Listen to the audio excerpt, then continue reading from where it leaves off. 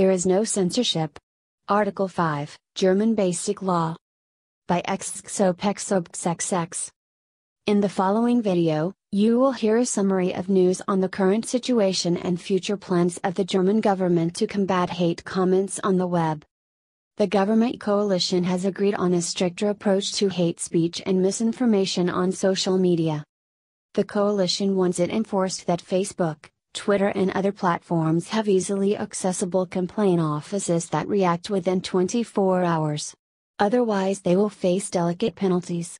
Union's Fraktionschef Volker Kauder and Federal Minister of Justice Heiko Maas have arranged for this. Facebook and other platforms failed to comply with their legal obligations in Germany when it comes to deleting hate comments and fake messages with defamatory character. It is therefore necessary to readjust and to demand that the deadlines be complied with.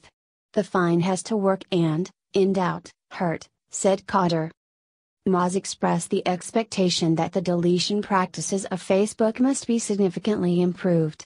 In the coming weeks, the current practice of deletion will be evaluated by external auditors. If still too few criminal contents are being erased, we urgently need legal consequences, Maas announced.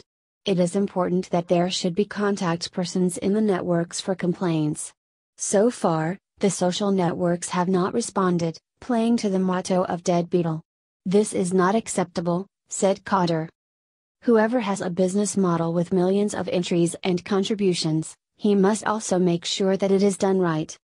According to the words of Kauder, it is mainly about maintaining fairness in the upcoming Bundestag election campaign. Situations such as we have experienced last in the American presidential election campaign must not be tolerated in Germany, explained the CDU politician.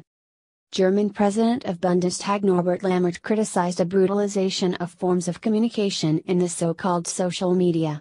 The calumnies and verbal abuses and immediate threats of violence against politicians are in no way acceptable. Lammert went on to say, "I want a consistent approach to hate comments. There should be a minimum penalty for such offenses to prevent prosecutors and judges to reject criminal proceedings on grounds of alleged irrelevancy." Thank you for listening, and have a good day. @xXxOPEXOBxXx